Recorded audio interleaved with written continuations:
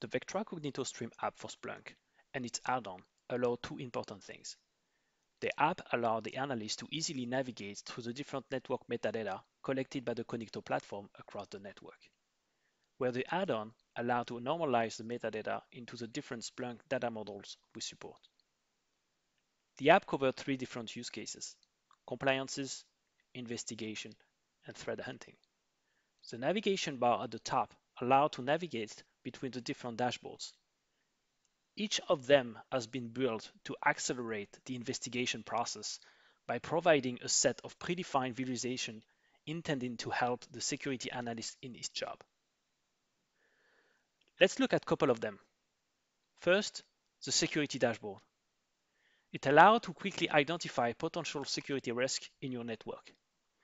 From exposed RDP and SMB servers from the internet to unencrypted protocols, or even identifying Raspberry devices in your network, it can highlight security risks you were not even aware of with great details.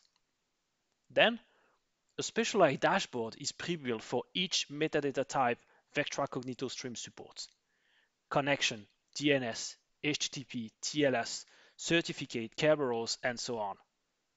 Let's just take a look at DNS for example.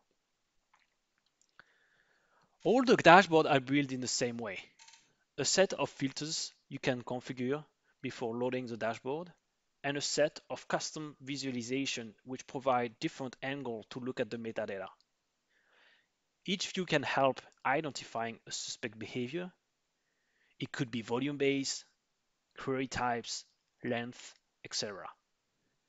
Some visualization use additional lookups or processing performed by Splunk, like counting the number of subdomain per domain, looking up for open DNS servers, or filtering out the results with Alexa top 1 million list. This saves an enormous amount of time to the security analyst.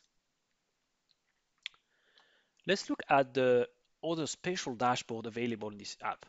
There are three available under the Analyze menu. The single host analyzer provides a 360 view of a host across all the metadata. The single session analyzer provides an in-depth view of a specific session. Then, the internal IP lookup allows you to quickly identify which host is behind an IP address at a certain point of time. We are going to go through a quick scenario where I would like to know which host was behind the IP address 192.168.40.32 during the last 7 days. It's obvious that the host named G. Hancock PC was behind this IP.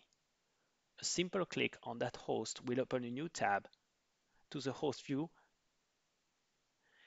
Here we can find all the detailed information about this host during that period of time: volume of data inbound and outbound, number of sessions, privilege score, top services, long session, DNS query, Kerberos traffic, etc., etc.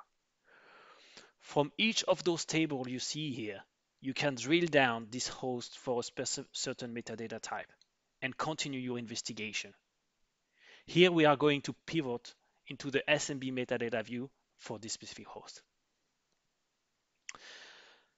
The Vectra Cognito Stream app enables quick investigation and threat hunting within Splunk across all the metadata and enriched metadata provided by the Vectra Cognito platform. Thank you for listening.